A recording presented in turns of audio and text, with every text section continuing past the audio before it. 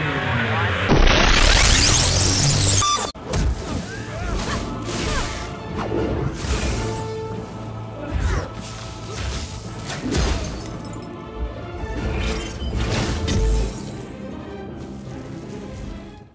everyone, it's Michelle Alexandria here. Sorry if you can actually hear my air conditioner. It just came on, and I want to get this video out because I have actually talked about I actually did 10 different takes of this, and they all sucked, so I'm just going to go with whatever happens on this one.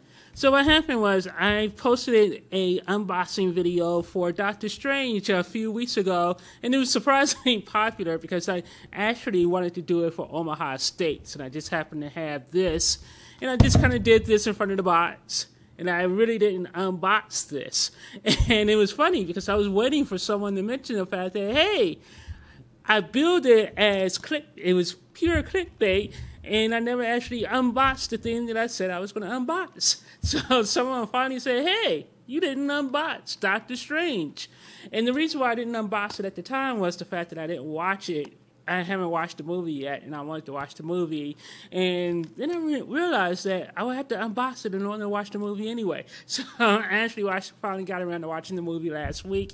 I will talk a little bit about the movie. The movie was actually really good. It's not Marvel's best movie. I will probably rank it probably like number 10 or 8. I liked it better than the Thor movies. I'll give it that. From a production standpoint, director, and I'm going to look at my iPad over here.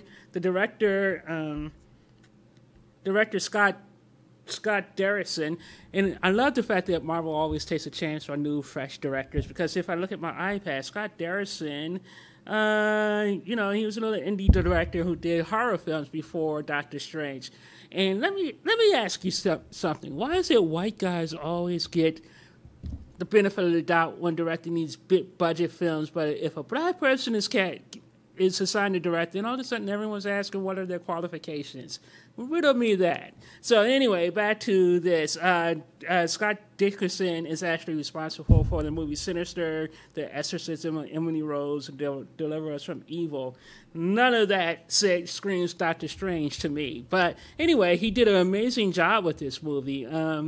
It's Marvel's version of Inception, really. I mean, that's what this movie is. It's basically a mystical version of Inception, and there are a lot of amazing set pieces here that work really well in 3D. That was the main reason why Disney sent this to me, was they wanted me to look at the 3D version. But because my stupid $4,000 OLED TV doesn't do 3D, I had to actually watch it on the 55-inch Vizio that I have in my bedroom.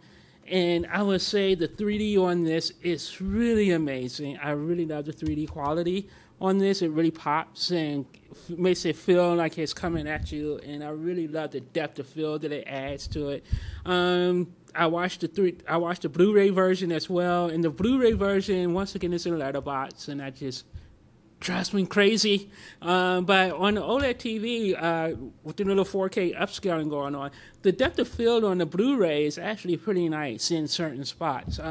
In this movie, Benedict Cumberbatch is an arrogant doctor named Dr. Stephen Strange, who has an accident with his hands and gets his hands crushed, and he actually becomes humbled.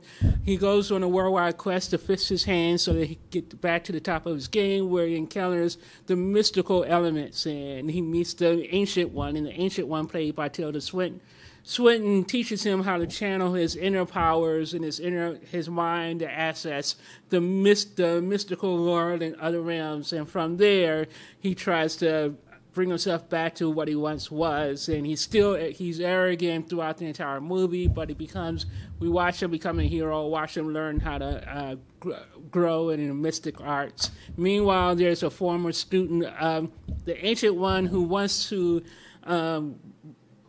reach out to a ancient evil to do something, and I never really understood what that character's motivations were.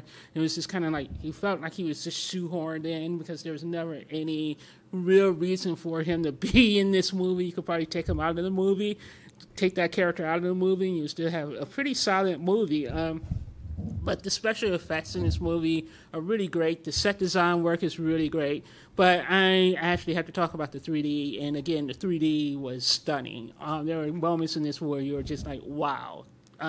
There's a particular moment where they're running on buildings, and it looks just like a complete ripoff of Inception, where the buildings are like turning sideways and twisting while they run through a portal. And actually, that sequence is actually in the very beginning of the movie. Like I said, I enjoyed it for what it was. I'm not sure if it's the type of movie I have much interest in watching again, but I may watch it at least one more time just to really see what's going on. Just to see if I could really understand what was going on. Because like I said, I watched it in 3D, then I watched the Blu-ray, but the Blu-ray I was just kind of skipping around just to kind of get a sense of how the Blu-ray looks. So here's the long-awaited unboxing. When you open this up, I love the cover art on this. Disney does amazing cover art. So when you open it up, you get the Disney Movies Anywhere information. And you get the Disney's Movie Anywhere code, and inputting this code, if you can see the code, inputting it isn't going to help you because I already, used it. I actually collect digital copy codes. I had a lot of people actually, surprisingly enough, ask me for a digital copy code. So maybe if it's really important to you guys, maybe in the future I'll give away some digital copy codes. I could probably get Disney and some of the other studios to give me digital copy codes to give out. I may do that. Who knows? So this is the digital copy code. And then over here you have this beautiful, what do you call this thing? A lentavia or something? A lentogram. And this is really cool because it's actually in 3D. And I'm not sure if the 3D will really pop here. And I'm kind of holding it up a little longer than necessary because I want to make sure the camera actually focuses in. But yeah, if you look at it at different angles, it's really nice. It's a nice 3D lithogram. So you do that, and then over here you have your 3D version of the movie. You have your 3D version of the movie, and the artwork is really lame. I mean, come on, can't they give us something like some kind of picture disc or something? I don't really like the basic blue artwork. And then you have the regular Blu-ray version.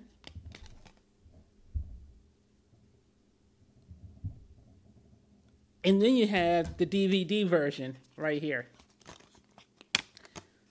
So one thing you got to, I know it used to be fashionable to hate on Disney, but I love Disney because when they do these collectors, you really only have to buy it once, and it's usually reasonably priced for like $20. And for $20, you get the movie on every conceivable platform, and that's what's awesome. Unlike companies like Warner Brothers who nickel and dime you to death, or Sony who nickel and dime you to death, Disney gives you the movie on every available platform. So you had the 3D Blu-ray, the Blu-ray, the DVD, and then you had the Disney digital copy that works on every single possible platform. So that's pretty darn awesome. So yeah, I would give this entire collection an A. I mean, when I would give the collection an A, probably the movie, probably a B minus in that area. Like I said, it's a solid movie. Enjoyable the first time, but it's confusing as heck, and there's really no real plot to it, and there's no reason for the bad guy to really exist in this movie. It was just to give Strange someone the fight and a nemesis. So yeah, that is Doctor Strange on Blu-ray from Disney Home Video. It's available right now. Go pick it up. Bye. Really say you're a superhero unless you've actually experienced some of the physical trauma. It was really fun. It's not every day you get to smash glass and be paid for it.